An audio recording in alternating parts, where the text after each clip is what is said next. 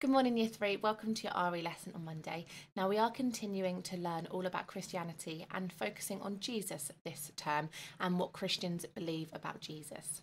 Now, we are going to be having a look today at what influenced the pictures of Jesus. So, if you had to write a book about your life, what 4 points would you put in it? What is the most 4 monumental things in your life so far that have happened? So for me, it was probably a lot of things have happened. That's actually quite difficult to put those 4 things down. Probably going to university would probably be one of my first ones. Meeting my fiance, probably one of my second ones. Starting teaching would probably be one of my third ones. And maybe somewhere in the middle there as well, I might have like graduating from university, all those kind of things. Obviously I've lived a lot longer than you guys, but can you think of 4 key things that have happened in your life that you would like to include in your life book? So pause the video and have a think for me.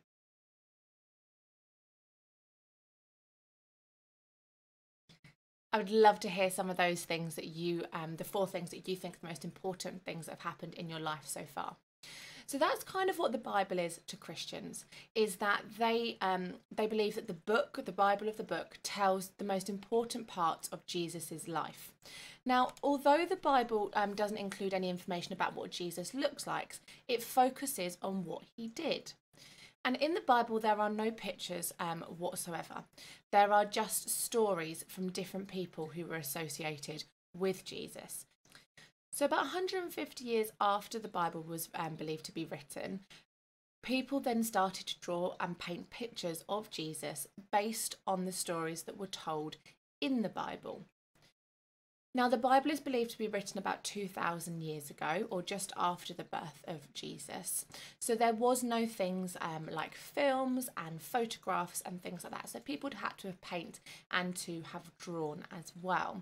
So we can't be 100% exact of what Jesus is believed to be look like. We have to make some kind of logical guesses based on the stories. Now here I have got 6 pictures, 6 paintings of what some people believe Jesus to have looked like because of the stories. So what I'd like you to do is to pause the video in a second, just have a look at these 6 pictures. What do you think people believe about Jesus based on these pictures? For example, they've all got, apart from, well, this one still has a bit of a shadow, they've all got this kind of like light behind Jesus. So that could give us the idea that, you know, he's kind of like illuminated. He's kind of like the saviour. He's got light behind him. Has he got light supporting him? All those kind of things. Dig a little bit deeper. So pause the video and talk to a grown up if they're there, or think about it yourself. What can we kind of learn about Jesus from these pictures?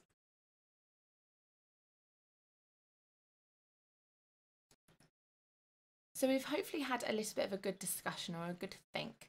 Now, it's a really tricky idea, and all of these pictures are very different. They perceive Jesus in lots of different ways. He's got different hair, he's got different skin colour, he has different like clothing on, he looks like he's a different size and a different weight in all those pictures.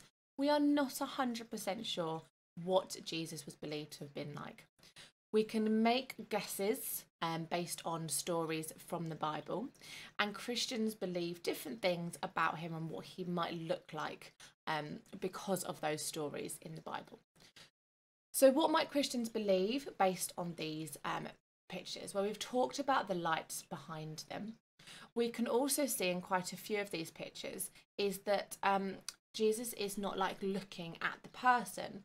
So maybe Christians believe that Jesus is a little bit modest. Maybe he isn't a big show off or anything like that. He's a bit reserved. Maybe it's also showing that Christians believe he's looking up to somebody else, especially in this picture. He may be looking up to his father, his God, things like that as well. We've also got a picture where there is a book in it. So Christians might believe that Jesus, you know, was reading to be able to get ideas of what he could teach, or maybe that's the Bible itself. This is kind of the book about what people thought happened in his life. We've got this picture here where Jesus is surrounded by lots of nature and lots of birds.